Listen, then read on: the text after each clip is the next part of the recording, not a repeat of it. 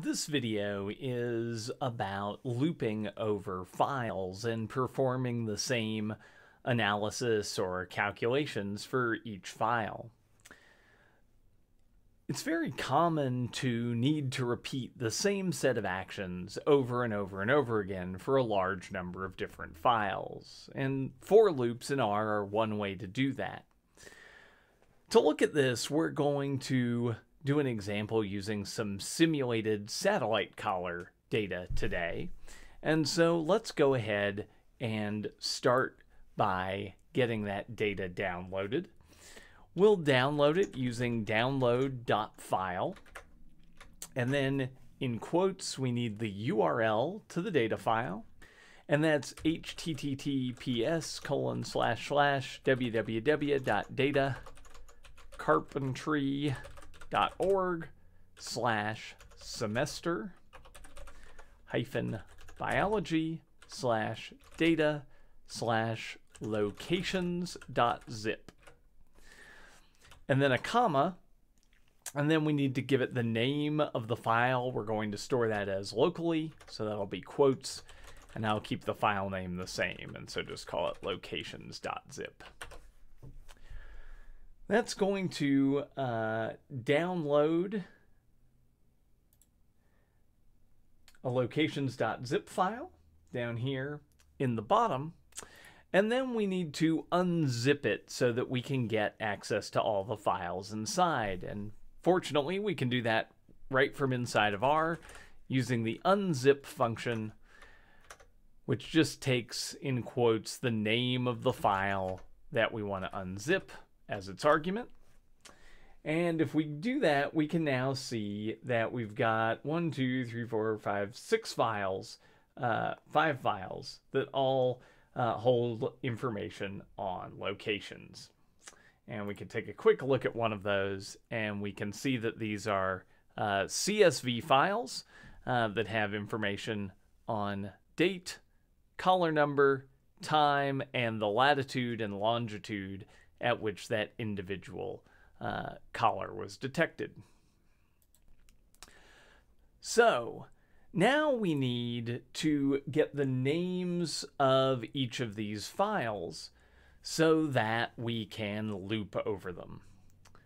And we can do this using the list.files function.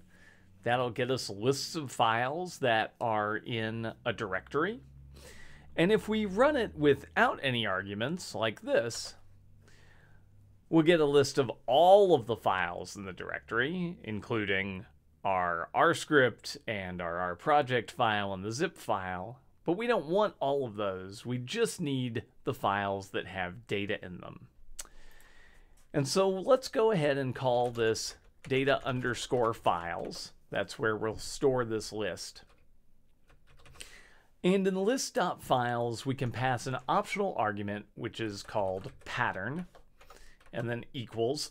And that pattern will limit files to those whose names match a particular pattern. And all of our data files start with locations followed by a hyphen.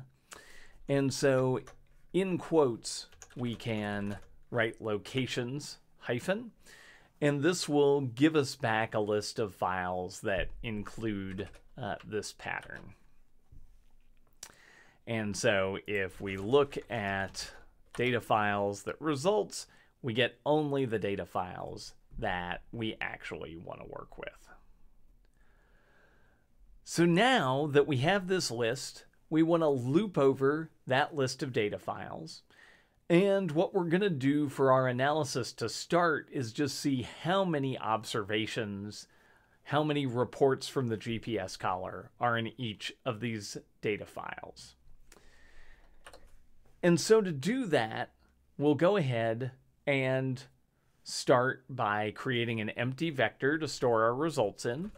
So here we'll just say results is assigned an empty vector, which we can create using vector.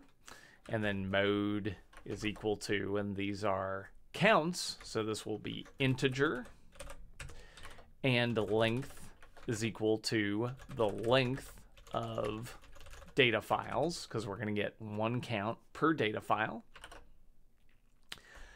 And then we can start our for loop.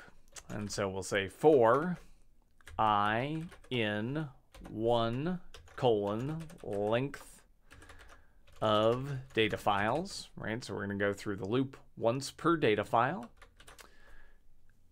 curly brackets. And then the steps that we need to take here are we need to read in the data file, and let's read it in using read.csv, and then we need to count the number of rows in it. So let's say data is read.csv, and the file name that we're reading in is in the data files vector that we created here. And we're looping by index, and so we want to get the data file in the I position. And then having done that, we want to get a count. And if you remember way back to the beginning of the course, we can count the number of rows in a data frame using the nrow function. And we've got 1 row per observation, and so nrow on data. And then we need to store these results in our results vector, and so we'll say in results, in the ith position, store the count that we just made.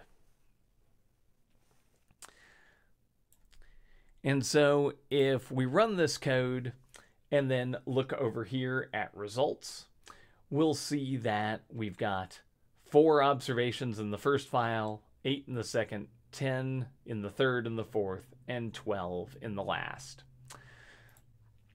And this is worked by getting a list of the data files, creating an empty vector to store the results, and now the code runs by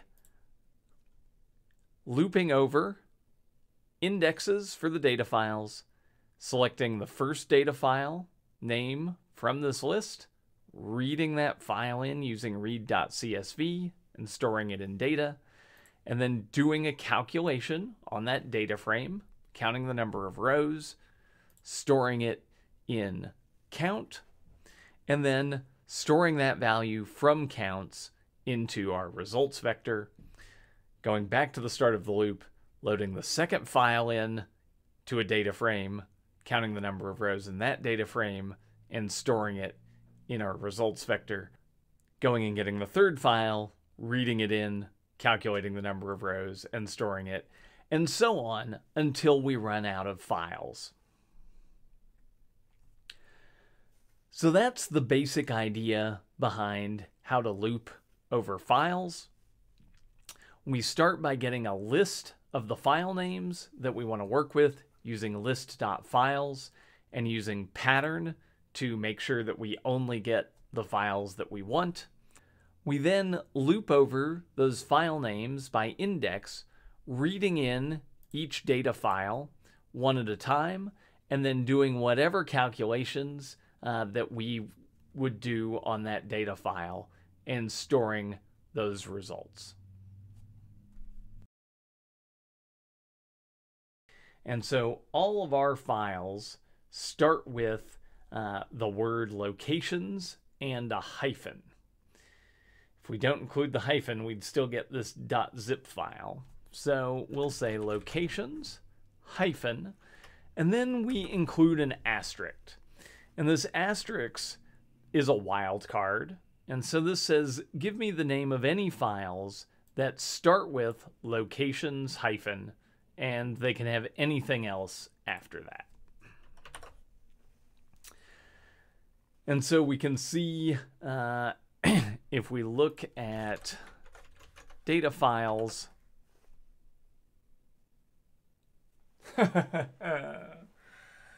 oh, this is what everything is like today.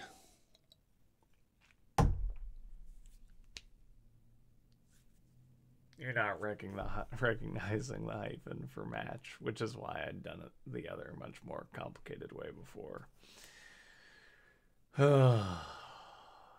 tiring.